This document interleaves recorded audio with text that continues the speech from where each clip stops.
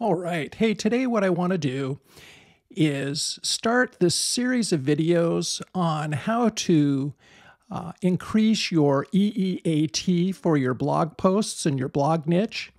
And EEAT is expertise, experience, authority, and trustworthiness.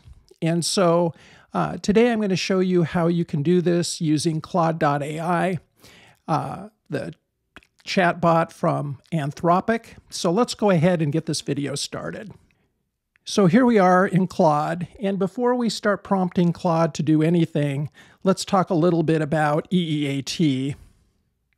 So again, EEAT, experience, expertise, authoritativeness, and trustworthiness. And so the big deal with EEAT, it's a quality ranking that Google looks at. So it isn't a search engine ranking factor, at least according to what I can find out, but it is a quality ranking factor. And the problem with a lot of blog posts, they're good from the standpoint of the data that they've gone out, grabbed, and then created their own unique blog post from the data that they scrape. But unfortunately, it doesn't have much first-person types of information in them. And really what you're trying to do is show people that, hey, this is my blog niche, here are the articles that I've written, and here's why you should believe me and think that I'm an expert in this field. And to do that, you need some first-person stories. So as you look at this prompt, what we're going to do is create a prompt that Claude will take and then create a first-person story that we can insert inside a blog post. So let me show you an example. So here's a blog post that I created. It's called, "Do You Need Gloves for Mountain Biking? A Complete Guide."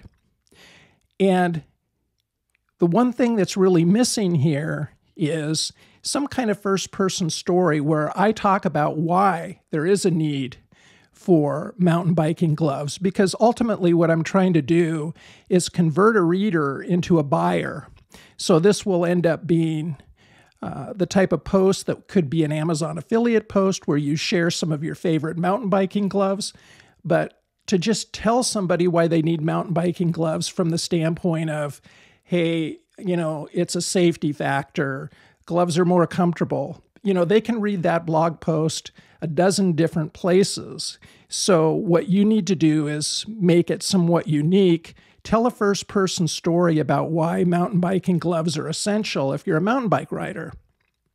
So, this post is a good post. It's 3,800 words long. It's very detailed. Talks about why you need to have mountain biking gloves. I have my own pictures of my own mountain biking gloves in it, which is really helpful. They're not just stock photos. But I didn't tell any stories about why mountain biking gloves are important to me as a rider. So even though it's got this very complete post, it's missing a first-person story or stories that would help increase the EEAT of this particular blog post. So how are we going to do this? The first thing that we're going to do is we'll take a look at this prompt series. So it's a series of prompts that I've created. I'm going to use them in Claude, and Claude's going to create a first-person story that I can use for this post about mountain biking gloves. So you'll notice the first prompt is, do you know how first-person stories increase EEAT for a blog post? The reason I use this prompt is I'm just sort of priming Claude, helping Claude to understand what it is we're driving at and what kind of data I want to get out of it. And then I ask it, if I share some information for a first-person story for a blog topic, can you use this to create some content for a specific blog post? Answer yes or no. And then I have the actual prompt, and I have the various places where you're going to input some data in bold. So let's go ahead and get Claude up and running, and let's start off with this first prompt. So I'm assuming you've probably heard of Claude by now, Claude.ai. It's from Anthropic. It is the competitor to ChatGPT. So let's go get this prompt. Let's pop it in here and get going. So do you know how first-person stories increase EEAT for a blog post? And we'll let Claude go ahead and answer that. And again, this is just to prime Claude to help it understand what we're driving at. So the first-person story that it creates is more complete and usable. So it's answered that. So let's go ahead and put the second prompt in. So the second prompt, again, if I share some information for a first-person story for a blog topic, can you use this to create some content for a specific blog post? Answer yes or no.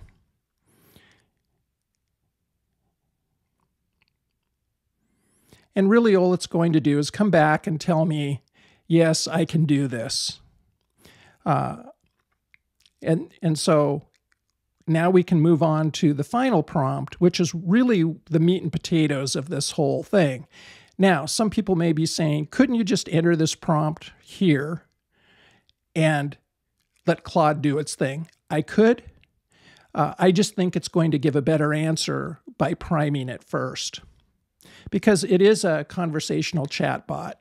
So just putting in a single prompt without some kind of extra data for context, I just think when you add that context, you're going to get a better output out of the tool. So let's copy that. Go back to Claude.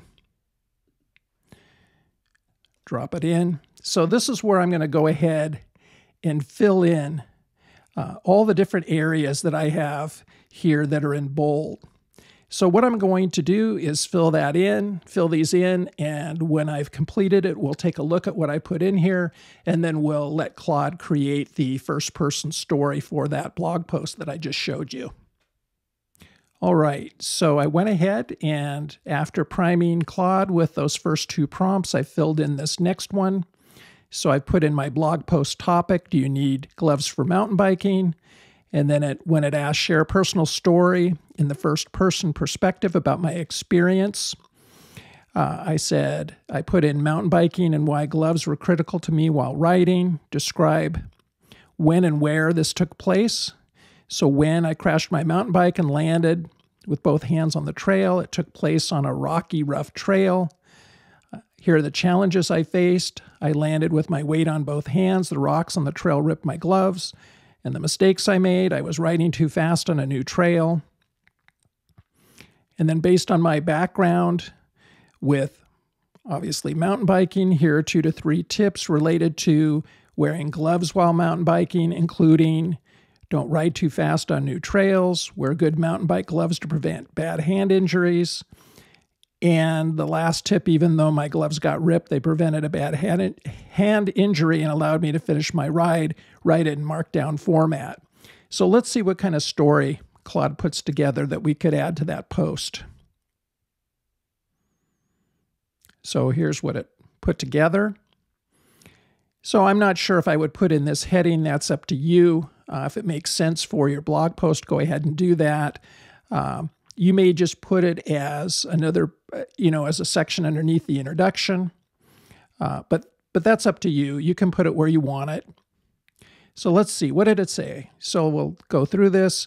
I've been an avid mountain biker for over 10 years now. I ride on trails in the Pacific Northwest, but even experienced riders like myself still make mistakes. I learned the hard way how critical a good pair of mountain biking gloves could be. So it happened last summer while I was riding on a new trail. Talks about riding on technical rocky sections. I was flung over the handlebars, landing hard on both hands in the middle of the trail. I could feel the jagged rocks ripping through my gloves as I slid to a stop. So my body was bruised but intact. However, looked both palms completely shredded through the gloves. If I hadn't been wearing gloves, my hands and palms would have been badly torn up and bleeding. So I learned a valuable lesson. And then, of course, it goes through and talks about the 3 points that I brought up. And then it gives a little paragraph at the end. Your hands are fragile. Don't hit trails without gloves. So you can see how it put together this first-person story. Now, if you think it's too long, just ask Claude to rewrite it. So you could do something like, please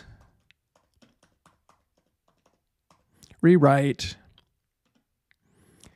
this in a shorter, comma, concise manner. And we'll see what it gives us.